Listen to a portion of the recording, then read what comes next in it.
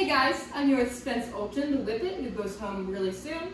And before he goes home, I want to make a video for his family to refer back to. And they need help or a reminder as to what to do, how to use the training around the house in their day-to-day life. Because this training, you're not going to take your dog home from their boarding training and just be like, all right, they were trained, let's go back to the way we were living before. Because clearly that way wasn't beneficial to you or Spence. So we're going to change the way that we live with him, using the commands throughout the day. We're not going to take him home and throw the commands away. We're going to use the training. What we're also not going to do is take him home and live the way you were living with him before and then do the training like 10 or 5 minutes every day doing drills. Your dog will know their commands, but they won't really believe you and they won't do them without being told. So we want to live with our dogs in an authentic way using their training. And so one way to do that is having a nice kennel. So he's in a kennel, water bucket, bone to chew on, soft bed, big enough to stand up in, turn around in, lie down comfortably. Good boy. He's going to be in here overnight, every night. He's going to be in here when you go out to run and get the mail, when you go shopping, when you go to the movies. When you have guests over and you don't feel like dealing with managing the dog, you can use a kennel. So it's really useful. If you work from home, he needs to be in the kennel for at least 1 hour a day, every day, to practice being in the kennel when his family is home. Because Spence, if I know him well, it is a big case of FOMO. He really wants to be with his people because he's super clingy, he loves his people, they make him feel secure. For an anxious dog, we don't want to feed into that, so we want to make sure that he understands how to exist without crawling into your skin every moment. Good boy. Nice job. So he's in his kennel. If I open the door, he should not run out. If he does run out, we've got our collar on. When we wake up in the morning, by the way, we come downstairs, say good morning, nice and calm, open the door, put his charged collar on, make sure that the collar and the remote are paired together before you put it on, of course. Put his collar on, and then he has that on for the rest of the day. Every 3 to 4 hours, you're going to rotate that collar from one side of his neck to the other, or from the side of his neck to the back of his neck. It can go anywhere on his neck but the front, the trachea, so make sure you're using it throughout the day, especially with the whippet because they have pretty sensitive skin. Good job. Alright, so when I open that door, he doesn't come out. If he does come out, the collar's already on. I have the remote in my hand on this nice little bungee. It's always ready to go. If he comes out without being recalled or released, I'm going to say N-O, pressure, pressure, pressure. So tapping that T button, or tapping the S button right there. Get him back in there. So N-O, tap, tap, tap, place, until he's back in there. Stay consistent. He might lie down. He might walk out of the room. Recall him back and get him in there. Do not just say, I'm in a hurry, gotta get to work, gotta get the kids to school, and give up. Because he will learn to blow you off. He will learn that just lying down and shutting down and not listening to you will get him out of work. He's not a defiant dog, but he is an anxious dog who just tends to try and get out of work by just not doing it. Good boy. Thankfully, he does not flee.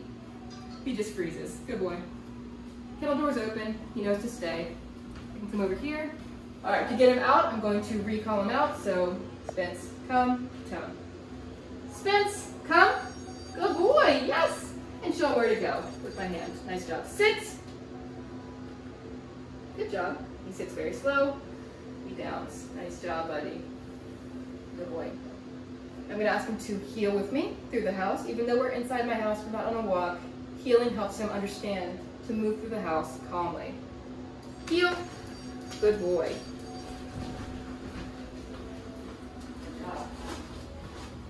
Good job. He leaves. Pressure on. Use the toe. Good boy. So when we're in heel, inside or outside, if he leaves heel, I stay calm. I stay on my path. Keep moving confidently.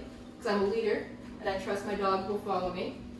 He leaves my path, I tap stem first, and then the tone.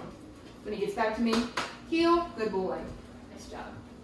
So I'm not going to panic. I'm not going to go, oh no, I lost him, and run after him, because then you're teaching him, yeah, blow off my heel.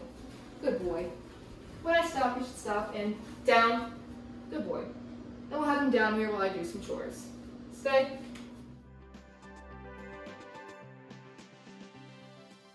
Alright, he did a great job holding his downstay while I swept, and now I'm going to leave him in that room. I'll come over here and show you something else that's pretty cool.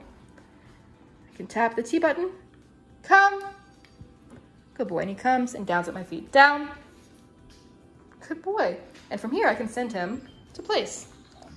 Spence, place. Good boy. He should automatically lie down. If I send him to place and he just chose to lay down right here, that's another N-O, tap, tap, tap, place until he's on there. If he got on the bed and then just stood there or sat down, I'd say D-O-W-N. And then tap if he doesn't lay down immediately. Good boy. Nice job, buddy. Nice job. So we like to use a raised cot for a place bed. It could just be a single cot, not 6 stacked on top of each other. But we like to use the raised cot because it has very clear boundaries for the dog. They're either on the bed or they're off it, and they're wrong. With the soft beds like this, if this soft bed was just on the ground, not on a cot, it's a little bit more gray. It's not black and white like the place cot is. Is he on if his foot's off? Yeah. Is he still on place if his entire torso is hanging off that bed onto the ground?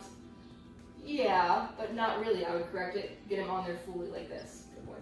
So I really recommend, until your dog is super, super proficient at the place command and stays on there and knows their job perfectly, use a raised cot or a raised surface like an ottoman or a table or a rock or a chair as the dog's place bed until they're really, really solid with their job.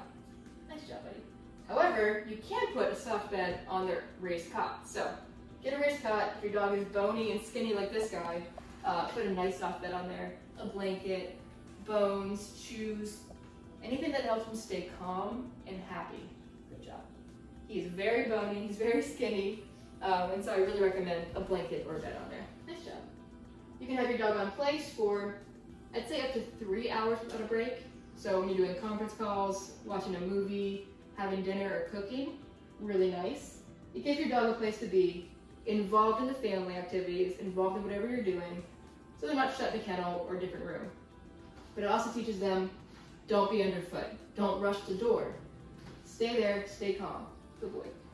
You get nice, calm praise. Good job. All right, but we didn't get dogs just to have them heel around the house and lay down in a kennel or on a playset. We got them to play with, enjoy, cuddle. And so when he's ready to come off the playset, I tell him, Spence, break! Break! Good boy! And let him know he's free to come off. You can play with him, but what he really wants is to be all he really wants is to be pet and loved on, which is fine by me. Good boy, buddy. Nice job.